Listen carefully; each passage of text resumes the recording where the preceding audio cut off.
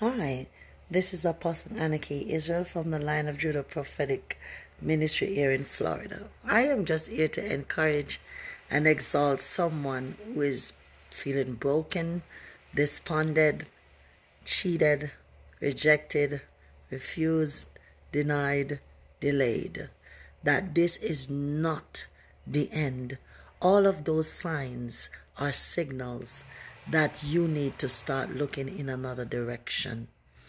The Lord has sent me here this afternoon to encourage and to exalt you that not because you were delayed, denied, rejected, or even ostracized, criticized, characterized by those you love mean that something is wrong with you. It's never really about what you did or what you didn't do. It's about who you are and what you're carrying. Each one of us here is a star, and we were created to shine. All those things that I just disclosed, those are star killers. They delay manifestation of destiny. They delay the fulfillment of that which God mandated you here in the earth realm to accomplish. So cheer up. It's not the end. But what do you do when you really know that you are called for this, but there are boulders and barriers and satraps and pitfalls and haters and those who just want you to die? Well, we can look at a biblical analogy in the life of Prophet Joseph.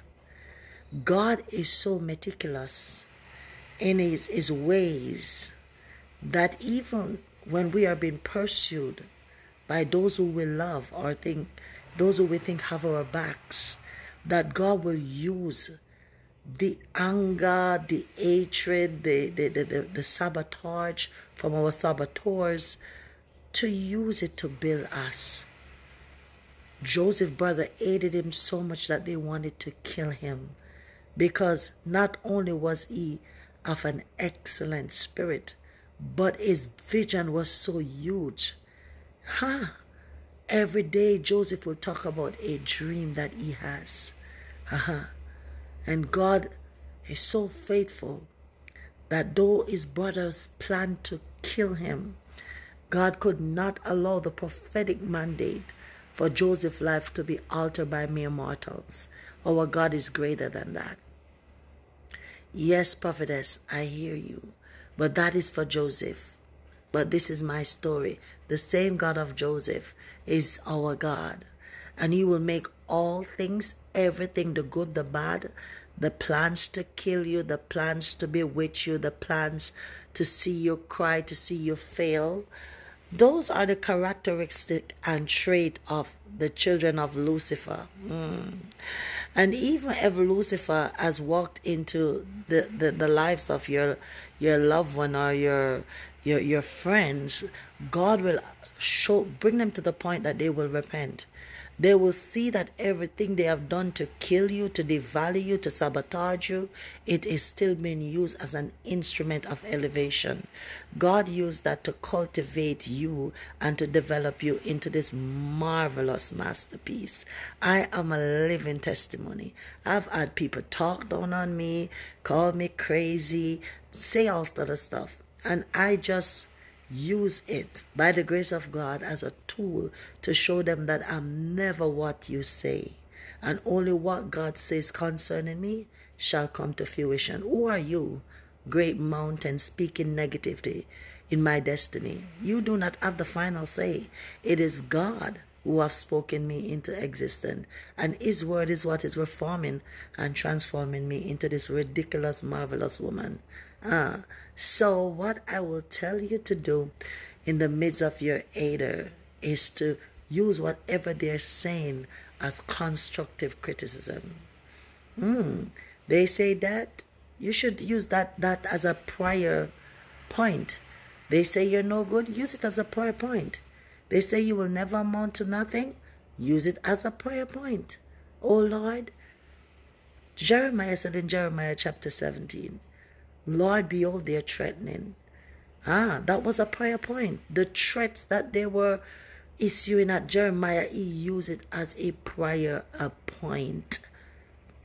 Never give in to your haters.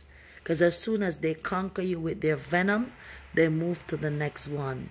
But stay sober and stay resolute. Ask the Lord to endow you with an indomitable spirit of courage and faith, that you will even look at your enemies and say, I know who you are, but thank God for your sake that my God will manifest who I am in him. I hope these few words encourages you. Let us pray. Yeshua Mashiach, to the King immortal, invisible, to the ever-wise God be glory, honor, dominion, and praise. Father, through you, we are anticipating a great comeback, because through you, we run through our troops and leap over our walls. It is you that gird us with strength to the battle. You have made our feet like iron's feet. We thank you, according to Isaiah 54, verse 17, that no weapons formed against us shall prosper. That is your word, and your word is so profound. Your word is real. Your word can never return unto you void. It must accomplish that which it was sent for it. And God, whether the weapon is sickness, untimely death, haters, witchcraft, voodoo, whatever they are doing, those weapons must have a collision with the rock of Gibraltar. For you said it shall not prosper. We're standing, synchronizing our faith with what you have decreed, because you're not a man that you should lie. You will reform it. You will alter the word. You will mock them in their own act of mischief. You will turn it back upon the head of those that have constructed any diabolical plan upon the life of your children. For those that are discouraged, for those that are sabotaged in their part of destiny, I pray that you will call the saboteurs to have a VIP seat, Matalabashanda, for the next level of those that you're getting ready to promote. Let they bring them into an audience where they will have a very close seat, a very up close and personal seat, when they will begin to see the elevation, see the acceleration, see the promotion, as you did for Joseph, as you did for Esther, Nehemiah, and all the mighty men and women of God that you endowed with the power to work in the midst of their enemy, so that even their enemy will be confounded and confused and even conform and turn to God by means of your hands up on us. Lay your mighty prophetic hands up on us. Halabakuriabadoshkai. And never leave us, Holy Spirit, until you have accomplished all that you have set forth to do, in the prophetic name of Yeshua HaMashiach. Thank you, Abba Father. Amen. God bless you. Shalom.